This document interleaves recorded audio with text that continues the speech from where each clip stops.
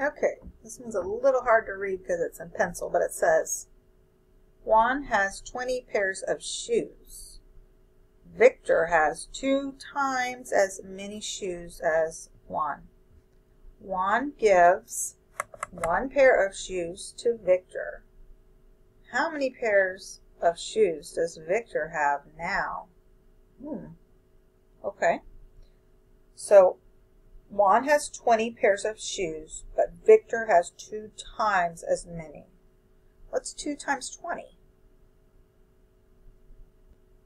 Well, 2 times 2 is 4, and we have 1 trailing 0. So twice as many would be 40 pairs of shoes. So Victor has, these are Victor's shoes, 40 pairs. Okay, and then the 20, that was Juan's amount of shoes that he has, right?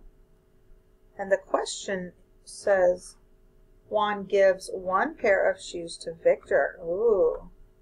So now Juan is going to be losing 1 pair of shoes, and he's giving it to Victor. So he is going to be gaining 1 pair, right? So now Juan will have, instead of 20, he'll have 19 pairs. And Victor, instead of having 40, will have 41 pairs of shoes. Is that right? Did I get it right, Antonio? That was a good question. Okay, we're going to take a look at this question. This one is by Juan. It says, my window has 16 pieces of glass divided into 4 rows. 4 rows. Remember, rows are horizontal. They go side to side.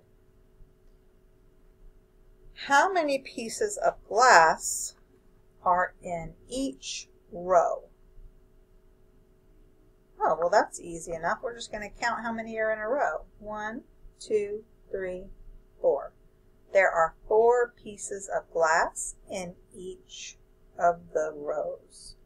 Oh, and 4 times 4 is 16.